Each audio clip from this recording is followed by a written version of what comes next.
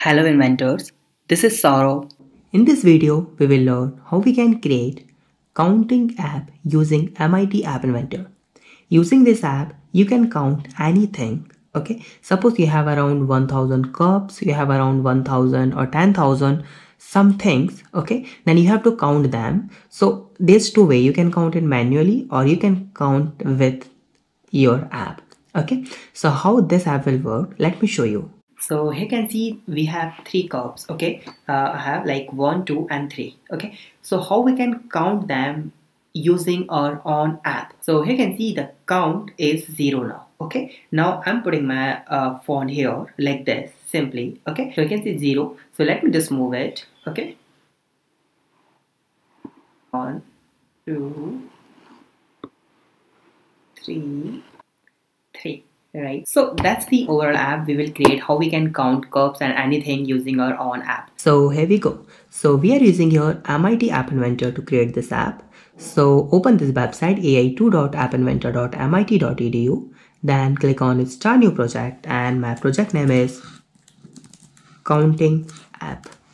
Click on OK. That's my first screen. Okay, and now drag and drop your two labels, 1 and then 2, and change this label 1 text to 0 and make this font size 70 and make this text color to white, and then click on the screen 1 and change this background color to black like this. You can design according to your requirement. Click on label 2 and make it at least 40 or 30 something and change this text color to white, this one also, and change this text to count.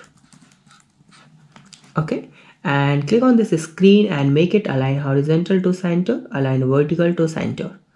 Okay, now in the left side you will find the sensors option, sensors, and drag and drop your proximity sensor. Okay, and now go to the block section.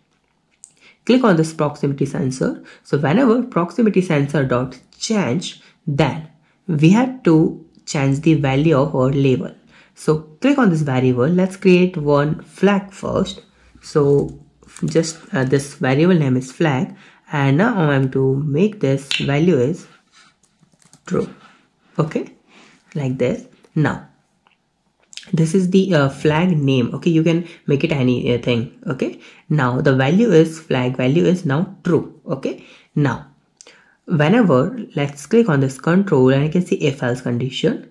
If, click on this logic and check here if the flag value, okay, if the get flag value is equal to true. Okay, this one, if the value is global true, it means the condition is right, because right now its flag value is true. Then click on this label 1 and you will find set label 1 dot text.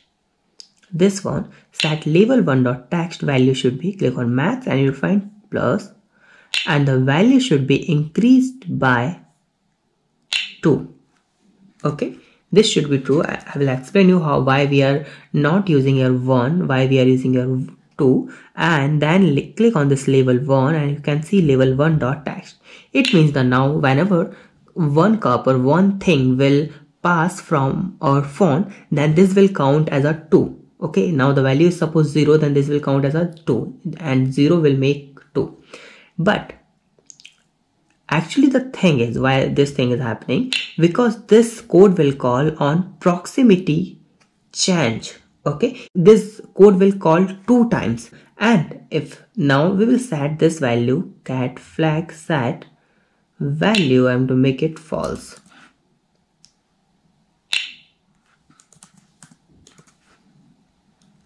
And if the value, now the value, if the value is false, okay, if the value is false, then we will minus this value. We will find this one and then copy paste this here, change it from here, and the label 1 minus value from -1, only 1. Okay, so this will minus and this will set as a value.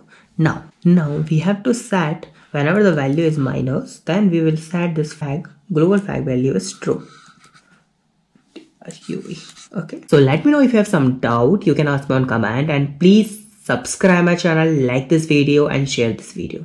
Have a nice day. Be safe. Bye bye.